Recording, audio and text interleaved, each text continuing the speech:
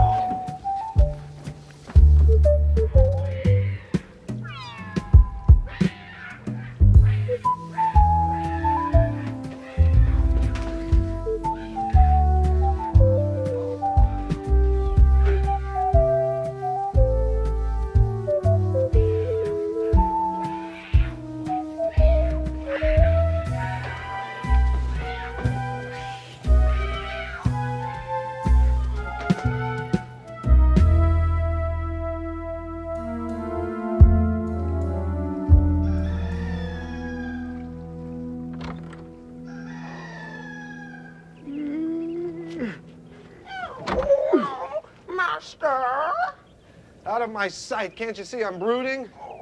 Master, I have a plan. A plan? A master plan. You're a stupid cat and a selfish cat. You're only saying that to prevent me from killing you, which I will do as soon as I get up from brooding. You will never know when it's coming. My plan calls you to take me to town, Master. One day, when you least expect it, I will mangle you.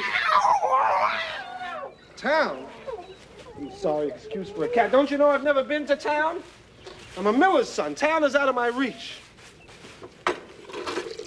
Once I expressed a wish to go to town. I must buy finery, Master. 2 words you've said which have no meaning to me. The first is town, the second is buy. I know not to buy. What do I have to buy with? Doesn't one need money in order to buy? And what is finery? A 3rd word which means nothing to me. I have an idea. When you're asleep, I will strangle you. Yeah.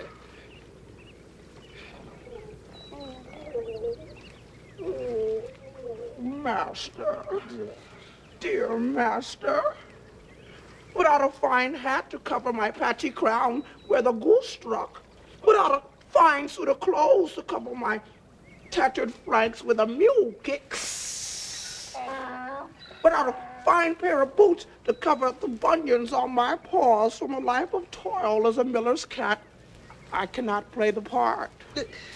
Come a little closer so that I can get my hands around your vile neck. What part? The part.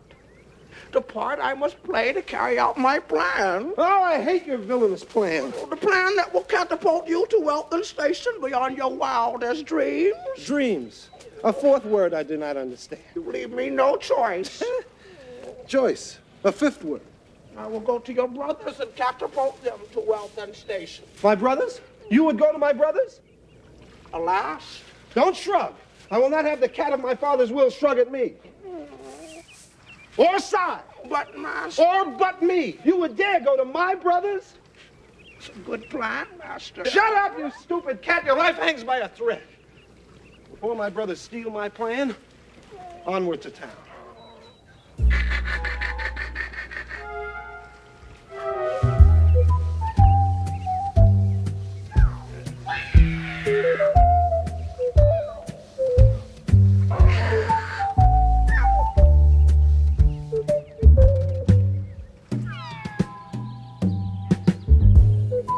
long road to town, Puss taught Edgar to trust his loyalty, the first step in the plan to catapult his master to wealth and station beyond his wildest dreams. All my life, my father beat me when I asked him about town. Oh, he beat me every morning he awoke, Master. He beat me when I was not working fast enough. He beat me every time he saw a live mouse. Beat me on rainy days. He beat me on rainy days, too. But he had his good side, though. He fed me. Whenever there was enough food, of course. He never fed me. That's how I became a clever cat, to trap my food. He didn't feed you? No, Master. Well, he really fed me. I'm not lying. I believe you, Master. I guess he loved me.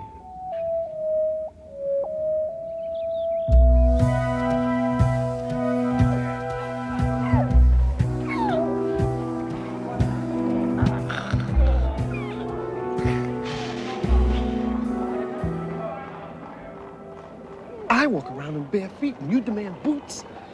Isn't it enough that I bought you a hat and I bought you a cape and I bought you pants? What are you going to do with the pants, Puss?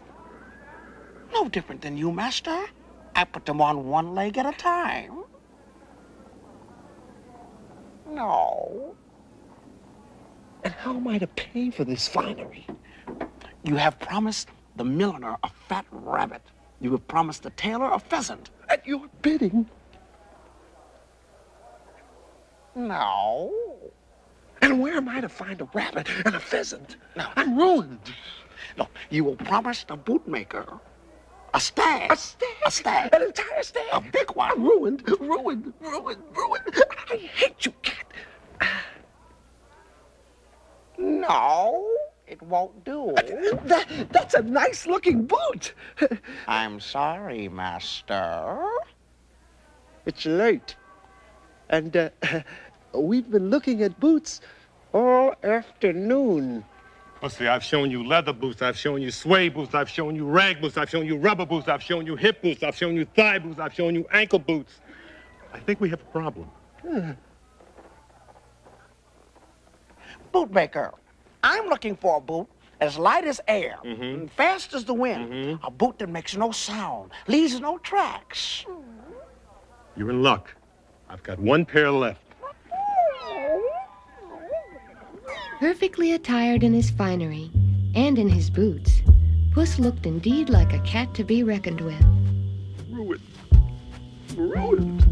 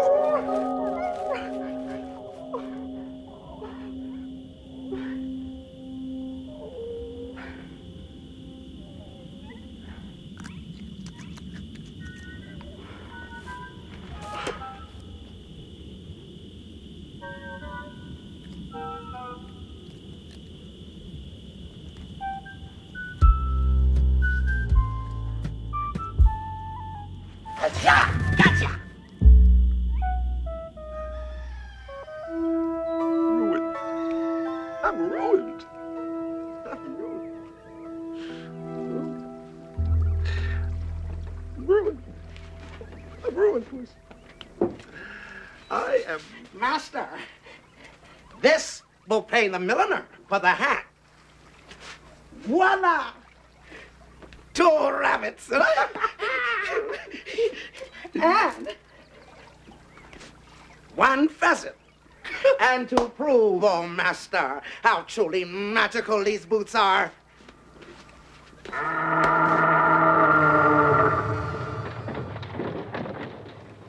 I've done it!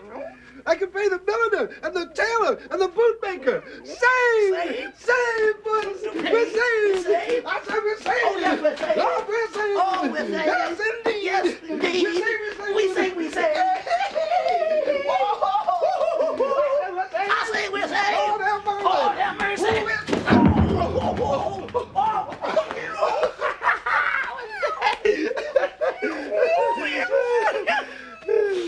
I love you, Cat. Puss? What's that? Aren't you forgetting something?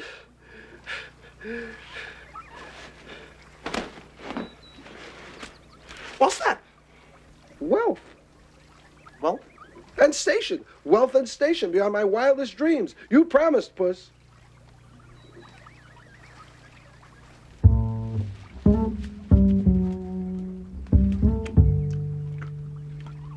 tomorrow.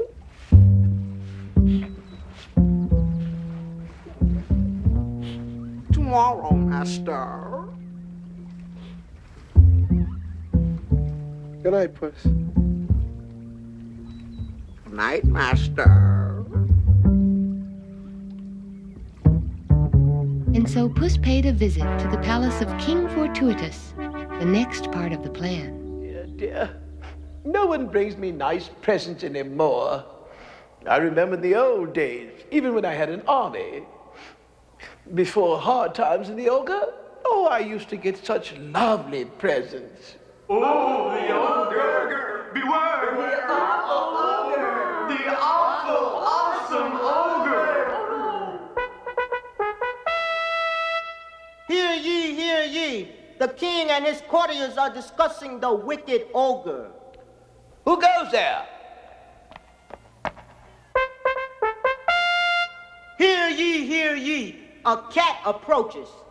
A cat? Let him use the servant's entrance, or the domestic animal's entrance. Do we have a domestic animal's entrance? This is a cat in a hat, sire. A cat in a hat? I remember that one.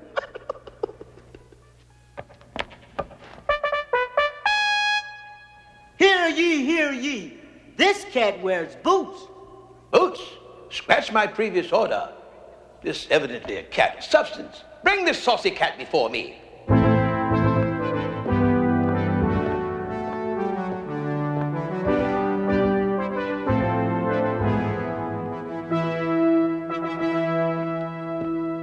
I am humble to be in your presence, almighty king. I should hope to kiss a pig, you are. What man of cat are you come before me, all pock and plop? Are you a cat gone high hat? Or are you too big for your boots? Sire, I am here at the behest of my lord, your servant, the young and virile Marquis of Carabas, who commands me to present his majesty with the assurance of his loyalty, fealty, humility, propinquity, veracity, devotion, and respect, sire. Herewith. What manner of gift